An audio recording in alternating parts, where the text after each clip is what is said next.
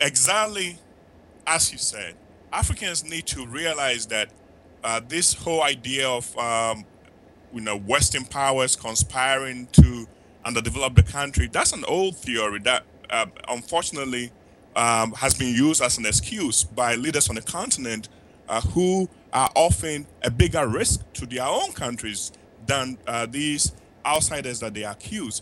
Um, the point of the matter is these countries really want to help. Africa is increasingly becoming an important player on an international commercial scene, and um, to the extent that Africa does well, the world will also do well.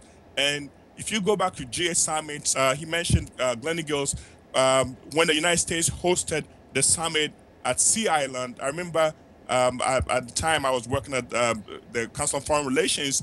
We put together a huge program to try and get G8 countries to actually devote more aid to Africa. And so this idea that somehow the Western countries are plotting the destruction of Africa, I don't think that that's true. And the problem is Africans always complain of the major powers not caring about Africa, except when they do, then we also complain. So we need to be clear about exactly what our relationship with the rest of the world is going to be. And we have to realize that most of the problems are homemade.